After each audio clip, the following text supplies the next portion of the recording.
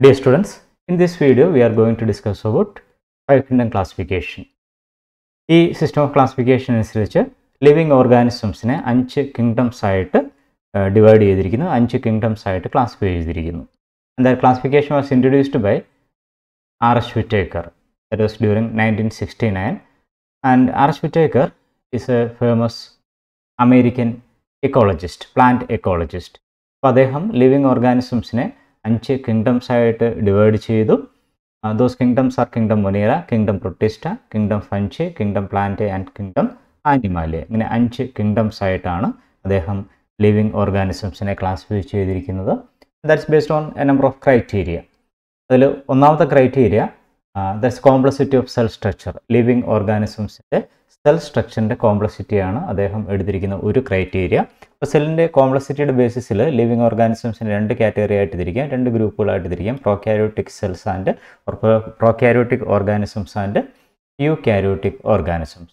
Prokaryotic ഓർഗാനിസംസിൽ വരുന്ന bacteria പോലുള്ള മെമ്പേഴ്സാണ്. ഇവയുടെ പ്രത്യേകത നമുക്കറിയാം. ഇവയിൽ ഒരു സെല്ലുണ്ട്, ആ സെല്ലിനുള്ളിൽ ഡെഫിനറ്റ് ആയിട്ടുള്ള ന്യൂക്ലിയസ് ഉണ്ടാവില്ല. ജെനറ്റിക് മെറ്റീരിയൽ ഒരു പർട്ടിക്കുലർ റീജിയനിൽ ഫ്രീ ആയിട്ട് ഇങ്ങനെ കിടക്കുകയായിരിക്കും. ന്യൂക്ലിയോയിഡ് എന്ന് പറയുന്ന ഒരു റീജിയനിൽ ഫ്രീ ആയിട്ട് ഇങ്ങനെ കിടക്കുകയായിരിക്കും. അപ്പോൾ അതിന് ചുറ്റി ഒരു ന്യൂക്ലിയർ മെംബ്രെയിൻ ഉണ്ടാവില്ല.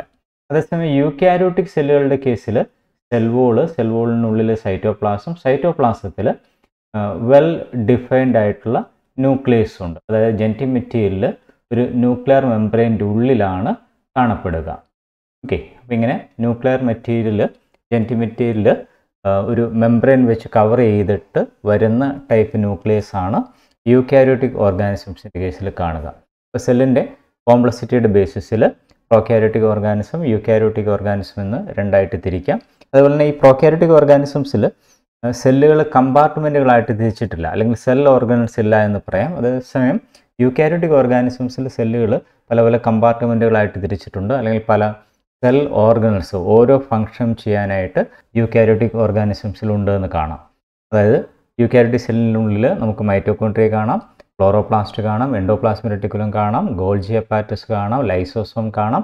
അപ്പം ഇങ്ങനെയുള്ള സെല്ലുലാർ ഓർഗനൽസ് യൂക്യാരിയോട്ടിൻ്റെ കേസിലുണ്ട്. എന്നാൽ പ്രോക്യാരിയോട്ടിൽ അങ്ങനെയുള്ള സെൽ ഓർഗനൽസ് ഒന്നും കാണാൻ പറ്റില്ല. അപ്പോൾ ആ കോംപ്ലക്സിറ്റിയുടെ ബേസിസിൽ ക്ലാസിഫൈ ചെയ്തിരിക്കുന്നു. Then complexity of body structure. Living organisms body സ്ട്രക്ചറിൻ്റെ ബേസിസിൽ unicellular organism അല്ലെങ്കിൽ മൾട്ടി സെല്ലാർ ഓർഗാനിസം എന്ന് 2 ആയിട്ട് തിരിക്കാം.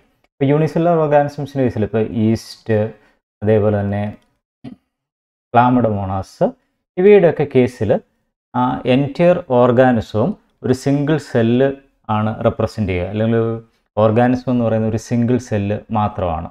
അങ്ങനെയുള്ള യൂണിസെല്ലാർ ഓർഗാനിസംസ് വരുന്നുണ്ട്. അതേസമയം ഹ്യൂമൻ ബീങ്സ് പോലുള്ള മെമ്പേഴ്സിൽ the organism is multicellular. Then mode of nutrition. 2 രീതിയിലുള്ള മോഡ് ഓഫ് ന്യൂട്രീഷൻ ആണ് മെയിനായിട്ട് വരിക. Autotrophic mode of nutrition and heterotrophic mode of nutrition. In case of autotrophic organisms they prepare their own food material. സിമ്പിളായിട്ടുള്ള inorganic കമ്പൗണ്ടുകളിൽ നിന്ന് അവയ്ക്ക് ആവശ്യമുള്ള food prepare ചെയ്യും. അങ്ങനെയുള്ളവയാണ് autotrophic organisms എന്ന് പറയുക. എന്നാൽ ഹെറ്ററോട്രോഫിക് ഓർഗാനിസംസിൻ്റെ കേസിൽ ദേ depends on other organisms for their nourishment. അത് ലിവിങ് ഓർഗാനിസം ആവാം, അല്ലെങ്കിൽ ഡെഡ് ഓർഗാനിസം ആവാം.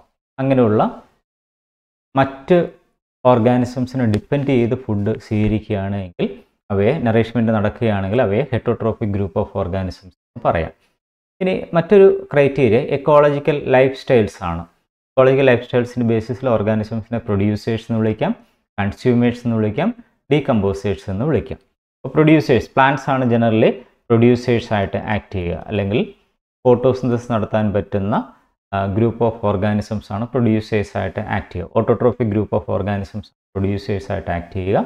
ഈ പ്രൊഡ്യൂസേഴ്സിനെ ഡിപ്പെൻഡ് ചെയ്ത് ജീവിക്കുന്നവയെ കൺസ്യൂമേഴ്സ് എന്ന് പറയാം. അത് പ്രൈമറി കൺസ്യൂമർ ഉണ്ട്, സെക്കൻഡറി കൺസ്യൂമർ ഉണ്ട്, പല ലെവൽ ഓഫ് കൺസ്യൂമേഴ്സ് വരുന്നുണ്ട്. നമ്മുടെ മാന്, ആട്, അങ്ങനെയുള്ള പ്രൈമറി കൺസ്യൂമേഴ്സ്. ഇനി അവയെ ഡിപ്പെൻഡ് ചെയ്യുന്ന സെക്കൻഡറി കൺസ്യൂമേഴ്സ് ഉണ്ട്.